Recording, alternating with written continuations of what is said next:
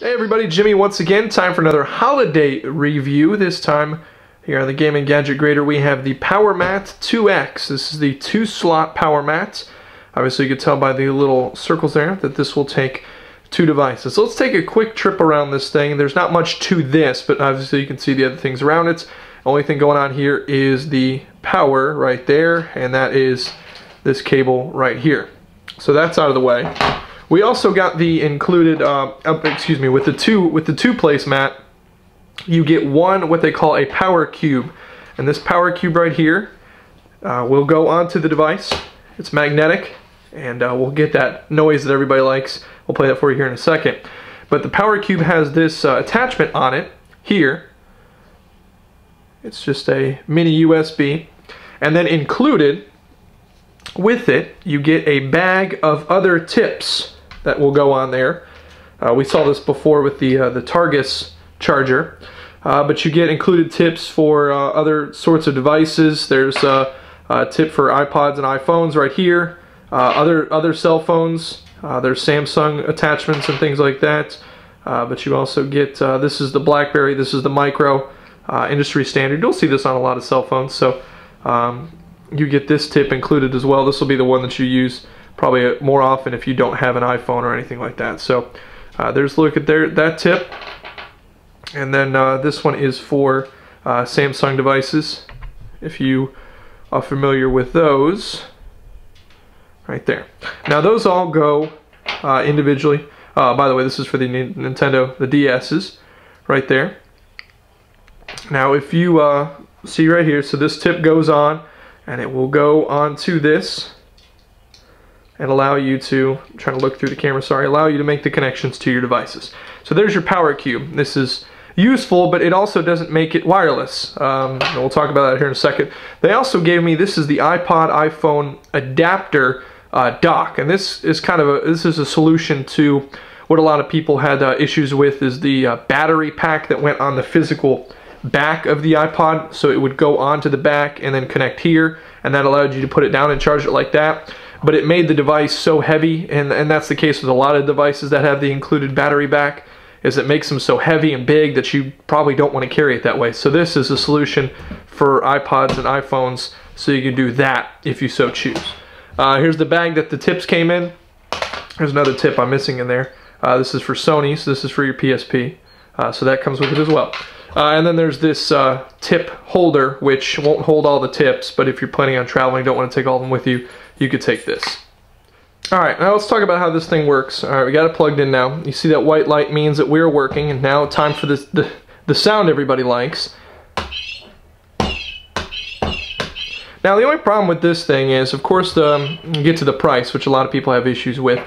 Everything you see right here, it's the dock, the 2-placement dock with the Powercube, excuse me, $80 for this right now on Powermat.com. Now you want to include this, the dock, not the iPod. That's another $40. So everything you see right here is, and the tips, excuse me, that's $120.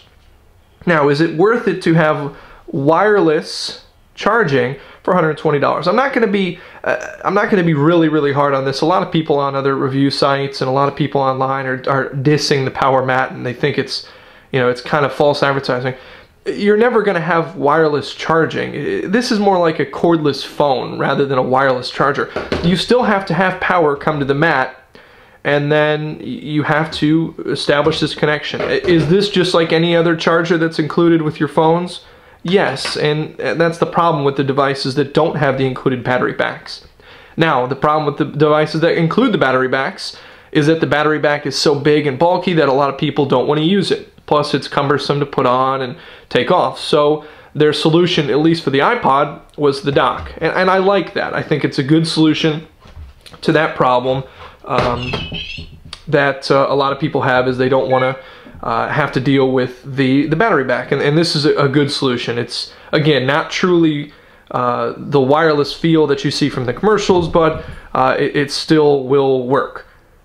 Now, in this case, the Powermat, the Powercube, this isn't really worth it. If you have a device that isn't included on the list. Of course, you can get the iPhone with the battery back. A lot of the Android devices, you can do some of the BlackBerries, most of them, but not the Storm 2. It's not really worth it. It is good. I mean, it would be nice if you don't have to plug it in. You could just plop it down. And that's kind of the whole selling point. But if your device isn't on the included receiver list and you have to use the Powercube, I don't think it's worth it. And that kind of leaves it up to you. You can only charge 2 things at a time. You can get of course, the added receivers, which will run you anywhere between $30 to $40, and that could kind of make this expensive. This could make it a really expensive solution. But again, if your device is not or does not have an included battery back where you could just place it on here and charge it, I don't think it's worth it for you. It's kind of hard for me to gauge that because, you know, I don't have a device that's included. I can't really tell how great it is. Now, is it a good charger? Yeah, it'll charge. My Storm was dead and I charged it full in about an hour and 20 minutes. iPod was dead and I charged it in 45. So it's a decent charger. I really like it from a charging standpoint. It works, but man, is it pricey. The mat itself is $80. All you get is this included Powercube, which will work on pretty much any of your devices, but at that point, why have it? Because you already have wall chargers for it, and you have to make the connection. The whole idea behind this was not having to plug in the device every night, every evening, every time you want to charge it, and with the Powercube, you have to still do that. On the positives, yeah, you gotta like the cool noise. I mean, that's a big selling point. I know a lot of people think that that's a cool thing. You see the indicator lights down here again. That means that you are charging. But other than that, I think it helps you save on space, especially if you do space and wires, especially if you do have the included battery backs. And if I have an iPhone or even an iPod, I would prefer to get the adapter rather than having the big battery back. Because from what I've read and a lot of the battery backs, it's a big case that actually covers up your headphone jack slot, so you can't use anything that's angled or curved. You have to use straight shot headphone connection, so you won't be able to use any headphones that have a 90-degree angle slot for that. Now, breaking it down as a charger, it works. I like it. I think it's a good charger and a good space saver. Obviously, I didn't have a good chance to gauge the space saving and the convenience of placing it down like that, but I could tell you that everything you see here, device is not included, for $120, I don't think it's worth it. I really don't. I think that this is the start of something. It's, again, not true wireless charging. It's more like a cordless phone. But this is the start of something good that may, you know, as they make more receivers, they make more battery backs, they make different mats. Of course, they've gone portable with their new foldable one you could take with you.